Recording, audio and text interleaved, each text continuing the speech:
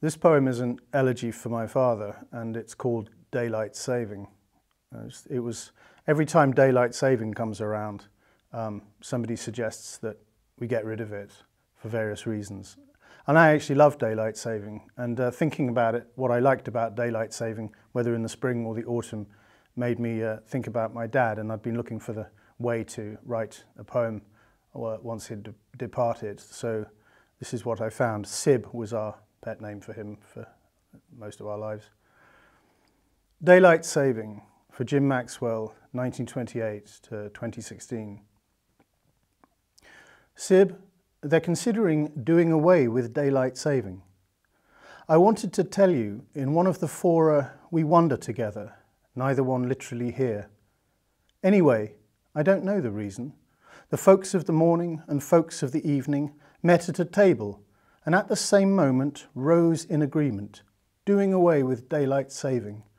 And nor was I there to say, hold your horses, as you would have said, and so would your father. We three in a line, having doubts at the same time, wasn't to be. No one sat in our places. No one spoke up for the scent of the hedges. Our marathon hide and seek going on when the sun should be set and we shouldn't be out, and the ribbon of light down the curtains for ages, infinite really, in that there's no ending, anyone's showed me. No one spoke up for the thrill of the way the last shreds of a Sunday clung to the gate like their father was coming to ferry them home. All gone if you look, but no one is looking. No, Sib, they are thinking of doing away with daylight saving.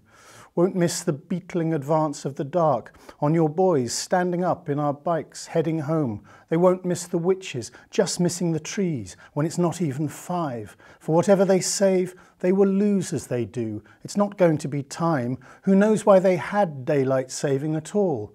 I'm just glad we had it. I'm sure you explained. You're explaining now, and I'm listening how I have generally listened and always will for the love in a sound. They are doing away with daylight saving, and where shall we meet? Now God, I don't think so, is shutting those windows and locking the lot like a yesterday. We shall meet where the light and the clock are askew, and the language has scrambled to say what that's like, and it's thinking it might let the space play the light, but it might let the space play the other thing too, what was it called? 2 hands in a ring, and one pointed to there and one pointed to there. There was its point. Who knows where it went? Howls the language again and goes back to its darning. As back to St. Francis we go, you and I, where we voted that second last time you went out. Won't say how that went.